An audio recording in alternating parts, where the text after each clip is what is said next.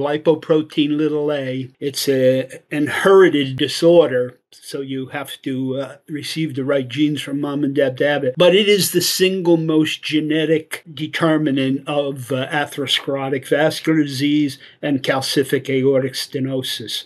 So two mega pathologies. And it's basically, if you took the whole globe, it's in 1 out of 5 people. In certain populations like the Africans, it's 1 out of 3. So this is hardly some rare genetic disorder.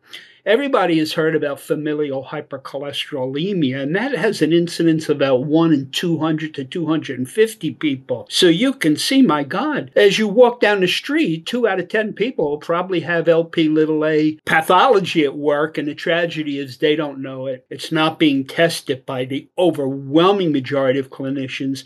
So many have not even heard about it.